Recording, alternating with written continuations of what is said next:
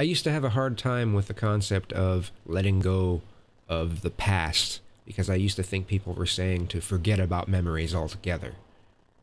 And I know that seems kind of silly, and it's kind of dumb that it took me, you know, till I'm 40 to really realize that. But hey, at least I've realized it. Some people never do. But yeah, letting go of the negativity of the past is pretty important to do. It's also allowed me to, well, I mean, I think the biggest problem is that I've, for so long that I've felt that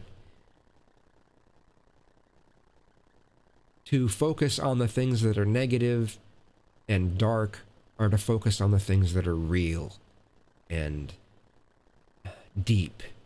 And that's just so emo, really. It is. But I'd kind of felt that way for a long time, and there's so much beauty in the world. There's so many just great things out there. I mean, our accomplishments, the things that we've been able to achieve, the just our ability to empathize and think about other people, and our ability to think, to look at our similarities as well as look at our differences. Just all these amazing things. And you just, when you're looking at everything from a perspective of trying to look at the dark side of everything, you miss all the good stuff. You miss it. And I was missing so much. So many changes lately. You know, I finally got past some of the elements of my brother, you know, with my brother always trying to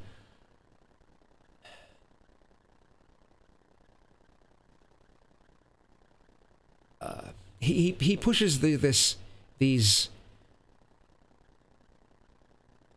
guidelines or something as if you're supposed to follow this ideal for what a guy is supposed to be, that you're supposed to be some sort of badass or try to be a badass and try to always prove that you're manlier or something. And it's so stupid to me. And once I really saw him for what he's doing, it's like, okay, that's kind of laughable, but whatever, that's his thing, that's what he thinks he should be, and that's fine. I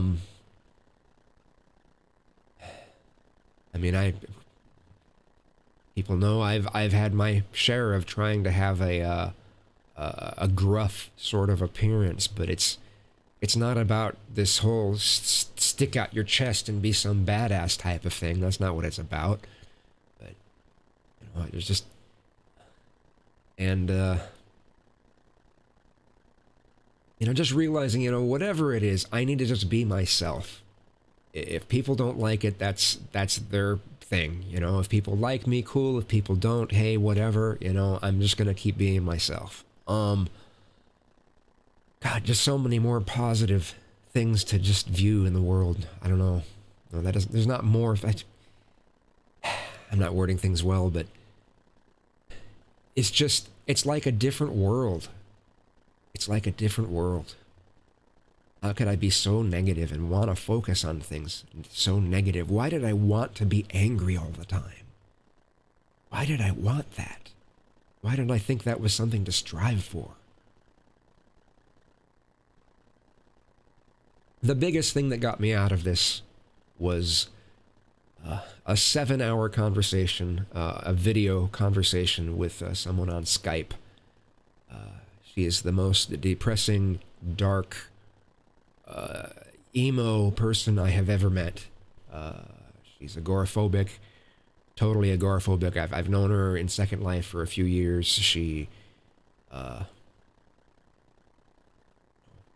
whenever I talked to her in text, it was always just dark stuff. And whenever I get to hear her talk voice in Second Life, she was always like, she'd have some song in the background that you couldn't hear loud enough to hear the song, but you could hear her humming totally incomprehensibly. It was just, you know, whatever it was just like, wow, that's not even, it doesn't even resemble the song at all, but, you know, whatever. And I'd hear that, and that's mainly what I knew of her.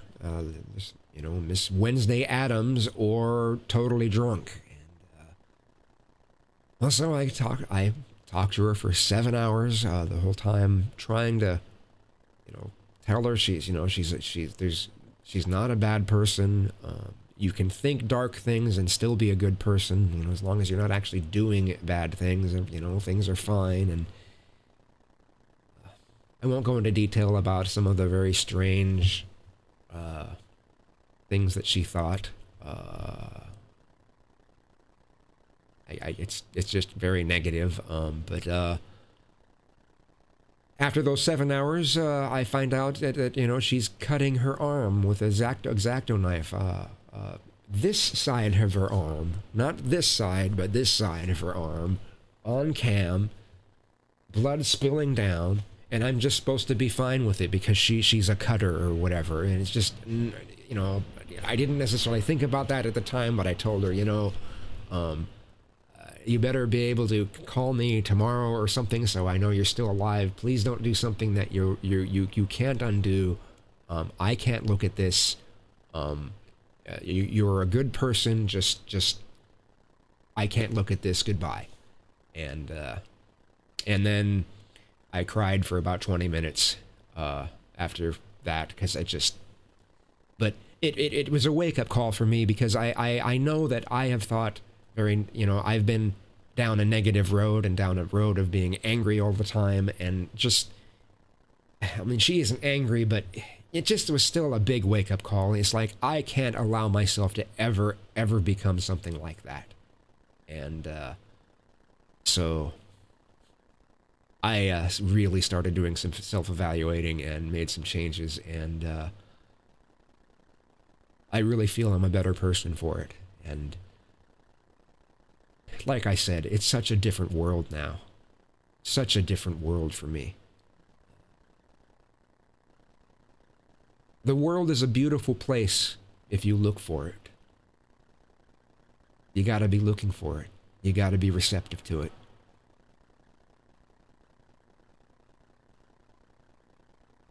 You should promote what you love instead of bashing what you hate. And that's a philosophy I'm trying to take now. And maybe it doesn't make very interesting YouTube videos, but I sure feel better about myself over it.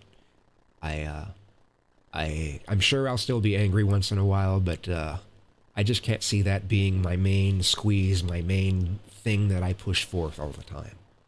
And I know I've said it a few times in these last videos, but I feel like a better person.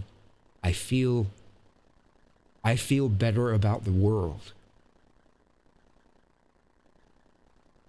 Anyway.